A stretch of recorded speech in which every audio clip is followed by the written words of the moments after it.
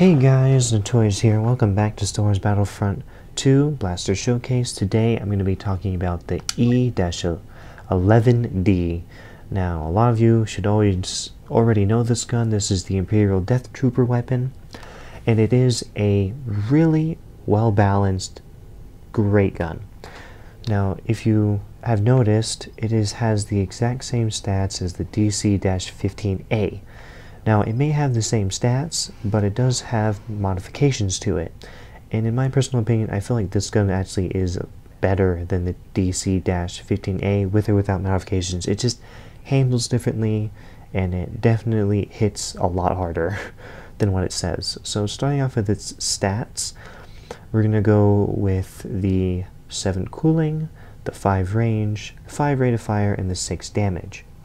Now, this gun can be used from short range, medium range, and long range. I snipe with this thing all the time, and it is absolutely amazing gun.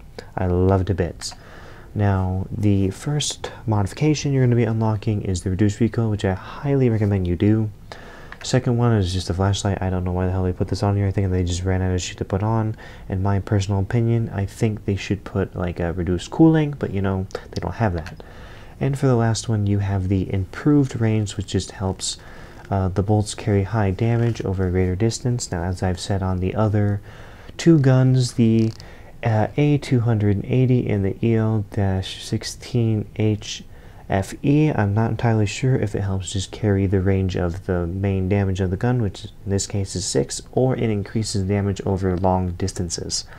But this gun is absolutely amazing, and I think you have to unlock it by doing something. I don't remember. I think it's a certain amount of kills or something. But if you don't have the gun, I suggest you get it. It is my favorite personally. I love this gun.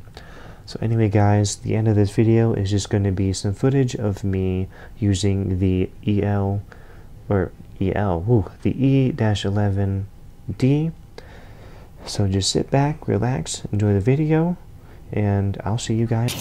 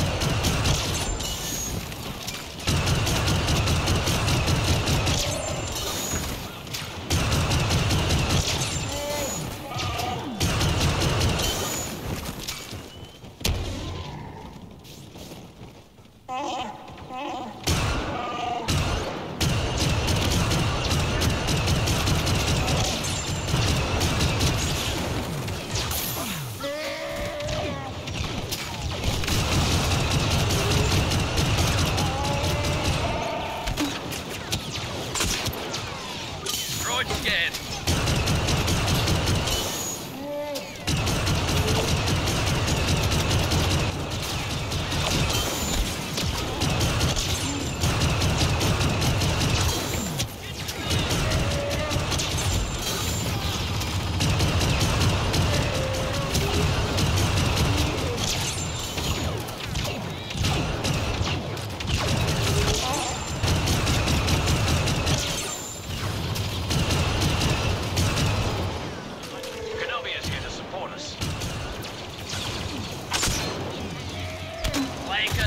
Squad up behind me.